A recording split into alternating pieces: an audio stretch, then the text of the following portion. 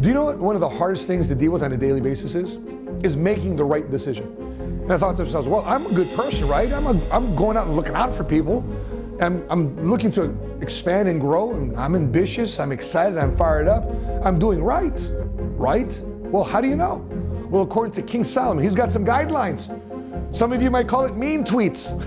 But let's discuss in this episode 10 of Wealth and Wisdom on the 7-Figure Squad, starting in 3, 2, 1, let's go. Never short stopping, now I'm winning like I'm Jada. Steady through the rigor, yeah, I'm getting bigger.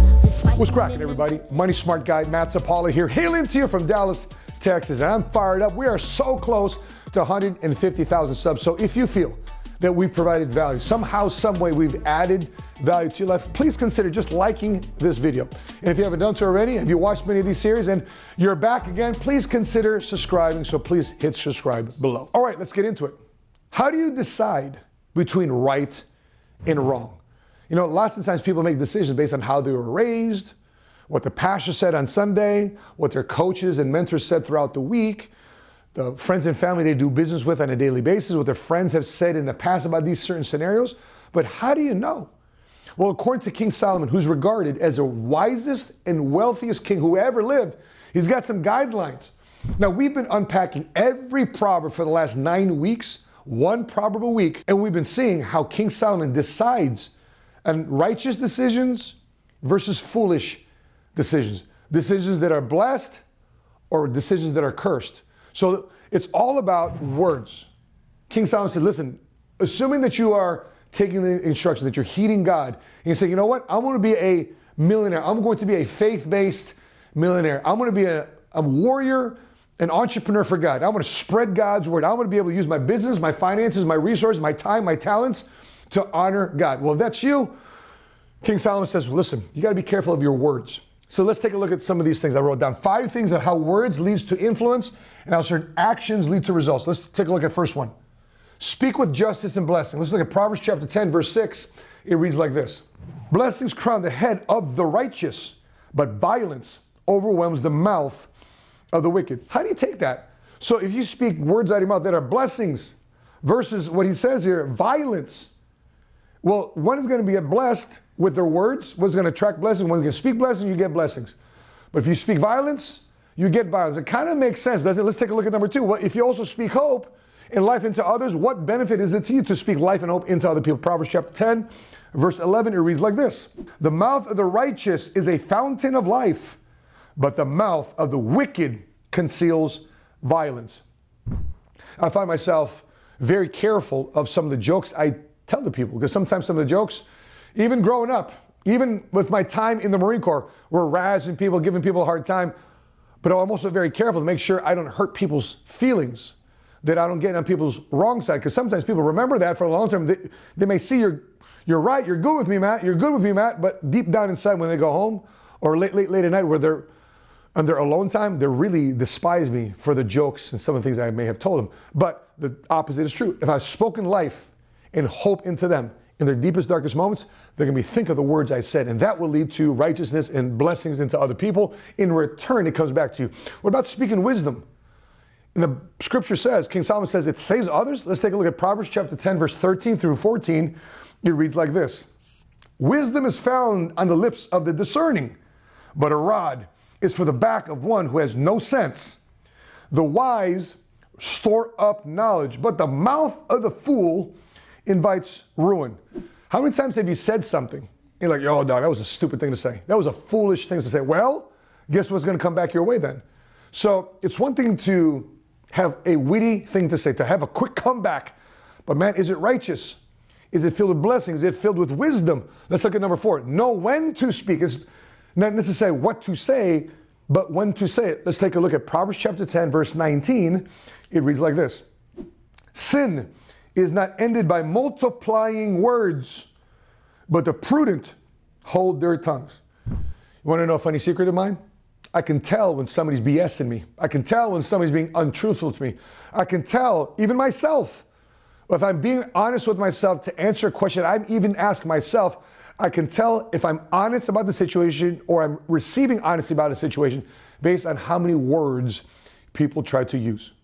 So if people can't get straight to the point, people are trying to compound words, is what scripture says here, trying to multiply words to try to cover up the truth, to cover up the real answer. I know then that is a red flag to me. Because it's one thing to speak, but it's even wiser sometimes not to say anything at all. Sometimes people get razzed with trolls and doubters and naysayers in the comment section of the videos and TikToks and IG. Sometimes it's wise just not to have to say anything. So if this is an area you want to improve, which I had to improve into as well, please put it in the comment section below. This affirmation: I know when to speak and when to be silent. I know when to speak and when to be silent. Put it in the comment section below. Last but not least, speak truth, speak righteousness, encourage others. Let's look at Proverbs chapter 10, verse 31 through 32. It reads like this: from the mouth of the righteous comes the fruit of wisdom, but a perverse tongue will be silenced. The lips of the righteous knows what finds favor, but the mouth of the wicked only finds what is perverse. How many times have you been around people and they're always saying something out of fear or anxiety, of depression, of blame, of entitlement, and it just annoys you? Well, guess what? The power of the tongue is so powerful, because once it goes out, not only do other people hear it, you hear it yourself. And how you hear things yourself and how you program your mind is also the results you're about to take in your life too as well, which we'll get here in a second. Because when you talk about things will lead to influence, positive influence or negative influence. Well, how you take action either leads to positive results or negative results. Let's take a look here at number one here: lazy versus the diligent. Proverbs chapter 10, verses 4, it reads like this: lazy hands make for poverty, but diligent hands bring wealth. See, oftentimes people get inundated with so many offerings to say, hey, sit at home, watch them, click here, click there, you become a millionaire.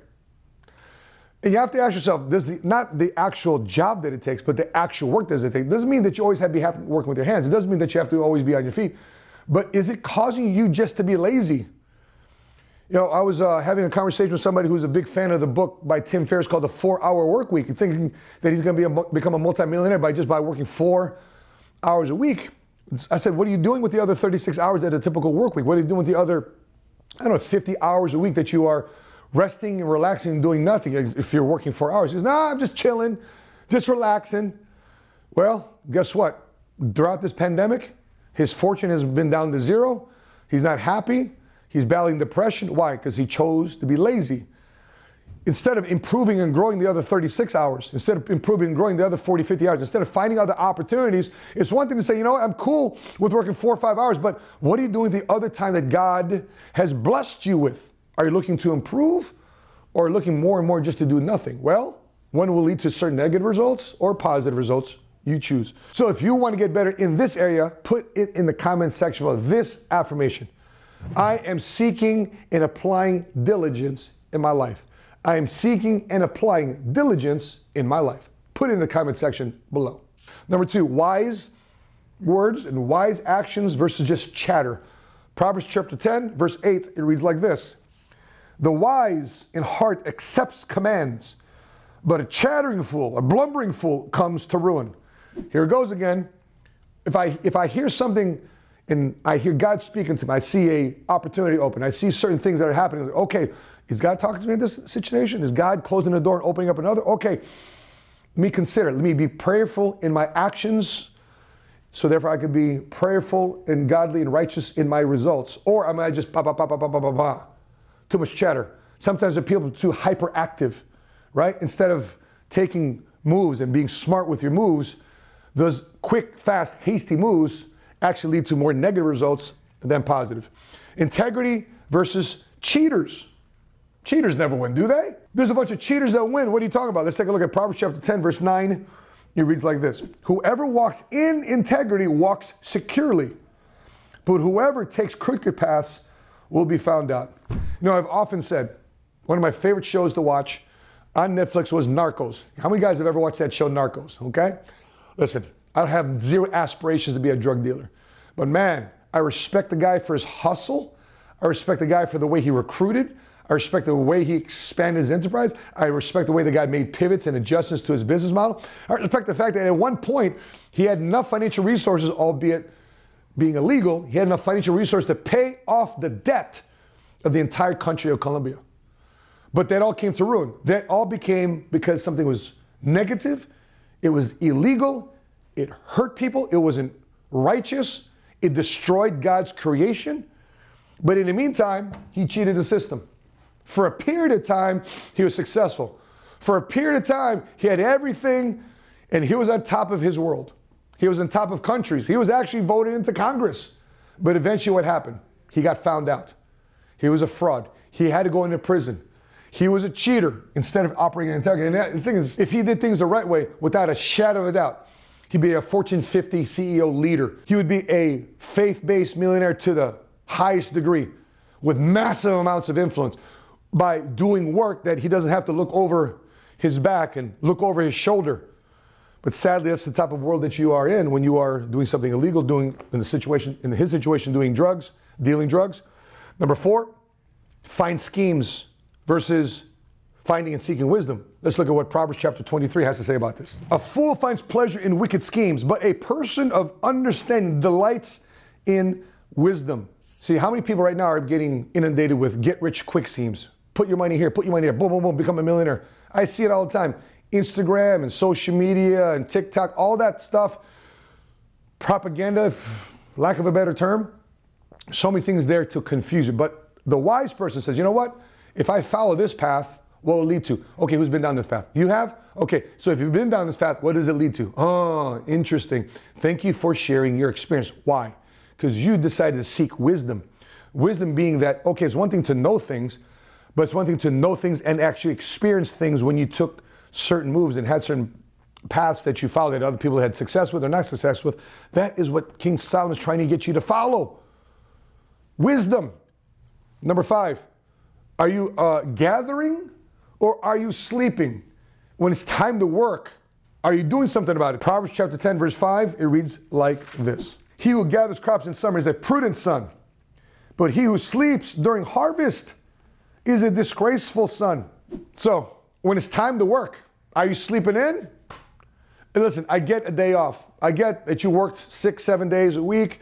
I get that you worked the last 30 days and you want to sleep, no problem. I'm talking about the chronic person that when it's sunny outside, when the harvest is time for it to gather, you're now here to close deals, you're here to shake hands and open up new doors. It's time to advance your business forward, to advance your finances forward, take advantage of certain opportunities. Are you just kicking back on the beach, on the lake, maxing, relaxing, all that stuff? You guys know what I'm talking about.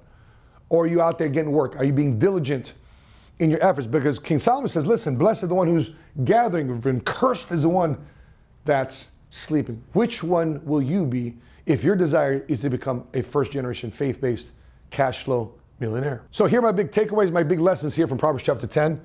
Number 1, getting something for nothing is foolish and short-lived. Yeah, you may get rich quick now, but it's going to be a short-lived opportunity. Or would you rather find the path of wisdom, saying, listen, let me build something for the long term. Let me build something for generational wealth purposes. Let me just not get rich quick now. By the way, there are wise ways you can get wealthy today, get rich today, but have it long-lasting if you are following the path of wisdom. Second lesson learned. God doesn't like spoiled children. Hey, he's giving you blessings. He's giving you talent. He's giving you safety. He's giving you refuge. He's giving you peace. What are you doing about it? Are you just being selfish, taking advantage of it for yourself? Me. Or are you using those financial resources? Are you using those blessings to be a blessing upon other people? Let's take a look at what Proverbs chapter 10, verse 17 says about that. Whoever heeds discipline shows the way to life, but whoever ignores correction leads others astray. Last but not least, long life and more opportunities come to those who fear God and embrace wisdom. Proverbs chapter 10, verse 27 reads like this. The fear of the Lord adds length to life, but the years of the wicked are cut short. So that being said, what type of life do you want to live? You want to live a life of cutting corners and get rich quick, and I hope I get away with something that's illegal, or hopefully I get some way that I got well fast, no problem. We'll see what happens. Because right now where our economy is facing is a potential time of correction. We got a war going on. We got the U.S. economy here in a fritz. We got people here that are living high types of inflation. We're going to see right now which of God's people are following wisdom, are seeking wisdom, are doubling down in this very moment. Because when the you know what hits the fan, we're all going to see whose wealth either increases during this time or who decreases during this time based on the paths that they followed. And I hope and pray, my friends who are watching this, that you follow and embrace the path of righteousness, that you embrace wisdom, just as King Solomon did, taking his people through a golden age. So before I let you go, a couple of videos I want you to check out. 3 biblical habits that made me a millionaire. Please check out this video right here. And the other episodes we had here of the Wealth and Wisdom series, please click right here. With that being said, if you're watching this on Facebook, make sure you click like and follow our business page, Money Smart Guy. If you watch this on YouTube, make sure you click like, hit subscribe, and notifications to be alerted the next time we upload our next episode. That being said, from Dallas, Texas, I'm your Money Smart Guy. And until we meet again, continue to live smart, continue to love smart, and be money smart today. God bless you guys.